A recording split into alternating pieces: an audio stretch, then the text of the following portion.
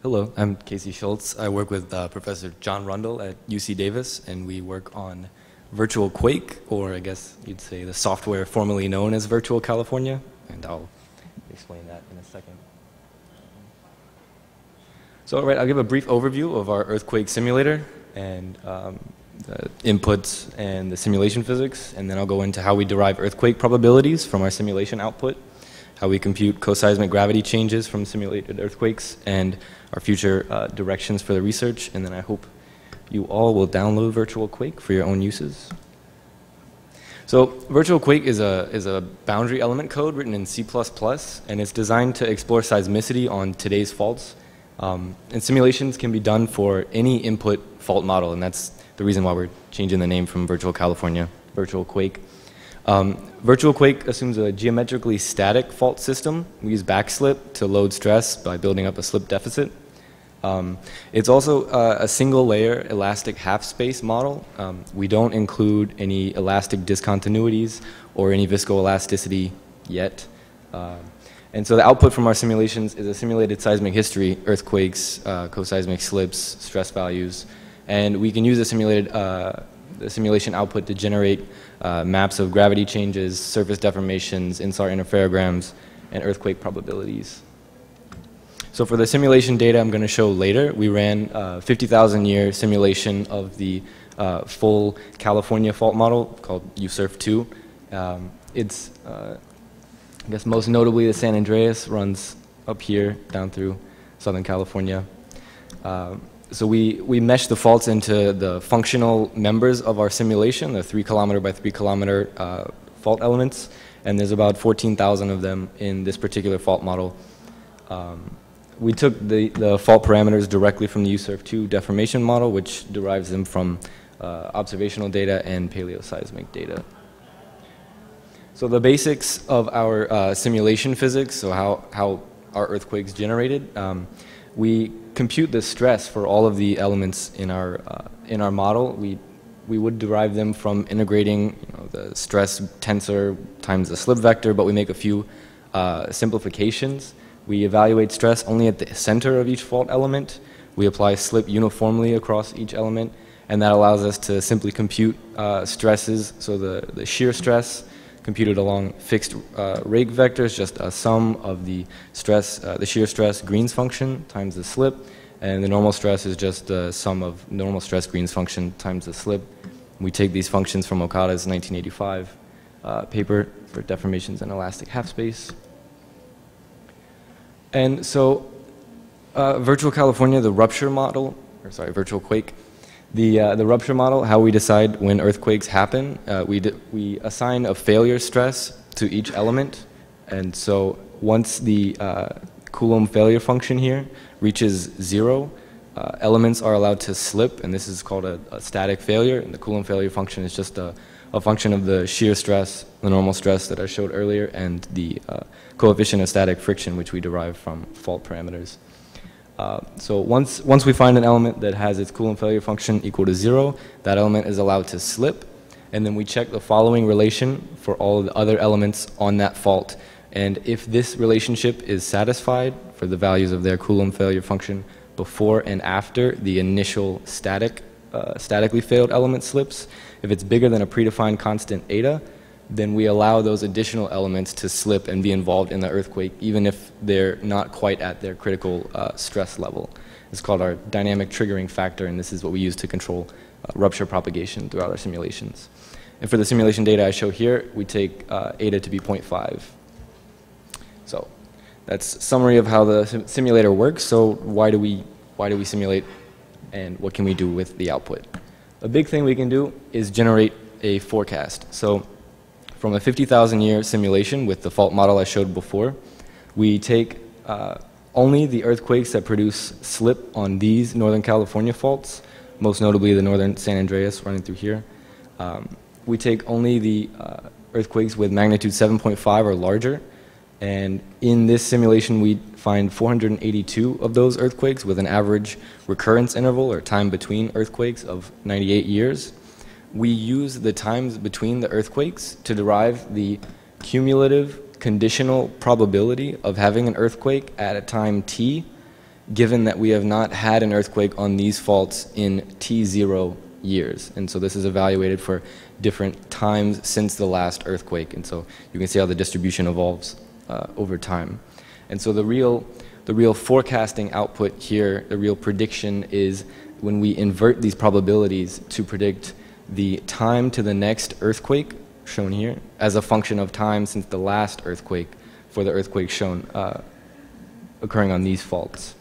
And so we've computed the waiting times here for those recurrence intervals that have 50% probability. This is the dark line here, and then the upper and lower bounds are those waiting times with 25% and 75% probability. And so we can say, so a forecast from the virtual quake would be that since we have not had a magnitude 7.5 or larger earthquake in Northern California since the 1906 San Francisco earthquake, we take T0 to be 108 years, which puts today as the vertical blue line here. And so the prediction is that we have a 50% chance of a magnitude 7.5 in the next 55 years and a 75% chance in the next 94 years. And so here again is our forecast for the Southern California group of faults shown here. This is for magnitude 7.0 or larger earthquakes. And so in our 50,000 years, we find 1,400 or so earthquakes, average recurrence of 22 years. And these are the cumulative conditional probabilities. And here is our forecasting result that since we have not observed a real 7.0 earthquake since 2010, the El Mayor Cucupa earthquake, that puts T0 at 4 years. So that puts us here at the blue line, and we find a 50% chance of a 7.5 in the next 16 years, 75% chance in the next 30 years. So we've also added the ability to generate some coseismic gravity changes for our simulated earthquakes. And so here's just the basics. We implemented Okubo's Green's functions for gravity changes. The equation is not too important, just that the expression in the curly brackets is the component due to density changes within the medium. So compression leads to a different amount of mass below the faults, and that can change gravity. And the second term here is due to either subsidence or uplift around the fault. So you get farther away from the Earth or you get closer to it and gravity changes just by a little bit. So here are the sort of 3 characteristic gravity patterns for strike slip, a vertical strike slip fault. The fault projection is shown in black for normal with a dip of 30 degrees and a thrust fault with a dip of 60 degrees.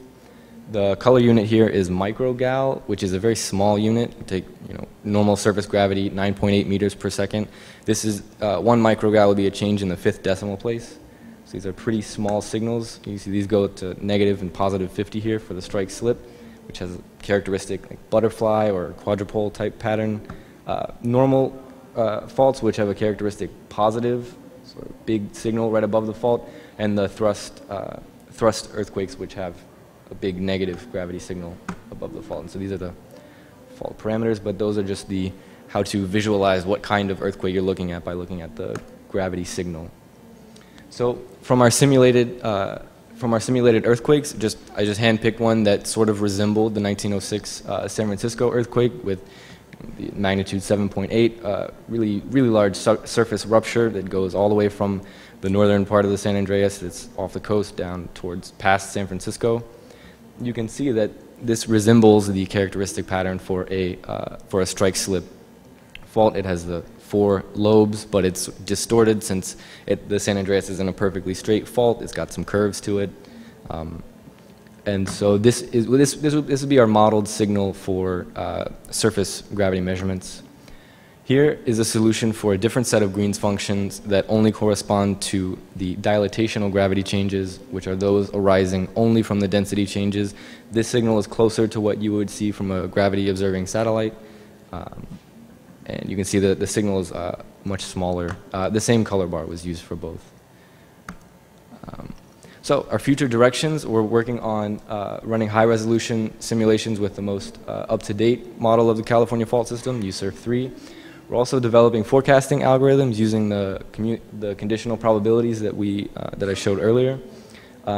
And a more ambitious goal for us in the future is to integrate our co-seismic slip and deformation output with a tsunami generation code to generate a catalog of possible earthquake and tsunami scenarios. And we're also working on simulating subduction zone faults to maybe identify any observable changes in sea level associated with the earthquake cycle. So the whole purpose of virtual quake is for other researchers to be able to use their own fault models and create their own simulations. So we've now put virtual quake source code and a user's manual on at the computational infrastructure for geodynamics. So go to this link, you can download the most recent release version, look at the user's manual and tell you how to build your own fault model, tell you how to run it on a number of systems from a laptop up to a multi-core cluster. And as of last week, we've had 170 downloads worldwide. So there's a broad interest in using this. And I hope you all download it. And so that's it. Thanks. So thank you, Casey. And time for one short question.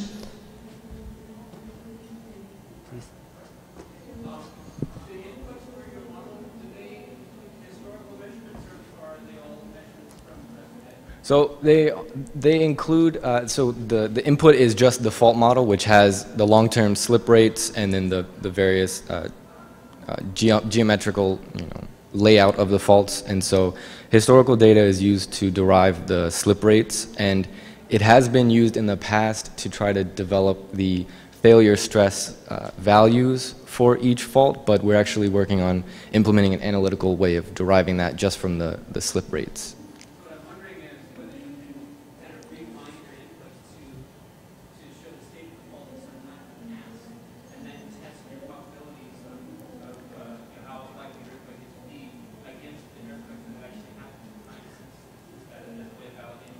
Right, that's an excellent idea, and we're taking steps to do that. Yes, but we're not quite there yet.